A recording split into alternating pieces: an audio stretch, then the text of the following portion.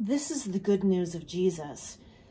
Prepare the way of the Lord. I am sending a messenger ahead. There was once a man named John the Baptist. He had come to the River Jordan, and he was preaching and teaching about repentance and forgiveness. He invited everybody to come into the water and be baptized. He attracted people from all over the Judean countryside and also Jerusalem. They came to listen to what John had to say.